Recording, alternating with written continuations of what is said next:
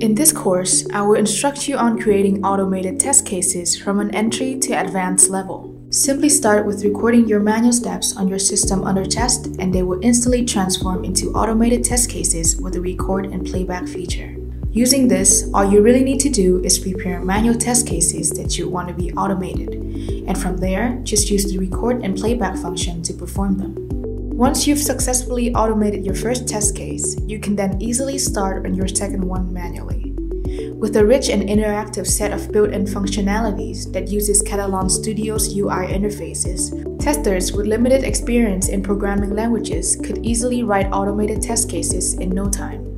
Now that you've become acquainted with designing test cases in Katalon Studio, I will introduce a more advanced approach using script mode. As Java and Groovy are both supported by Katalon Studio, this in turn would best suit those with prior programming knowledge. Lastly, I will show you how to construct a test suite in order to manage the test cases that you've created. Up until now, you've already had 3 automated test cases and 1 test suite, all of which are ready to help you execute regression testing on your web applications anytime. All set? Let's get started with our first chapter: how to create and execute test cases using Record and Playback.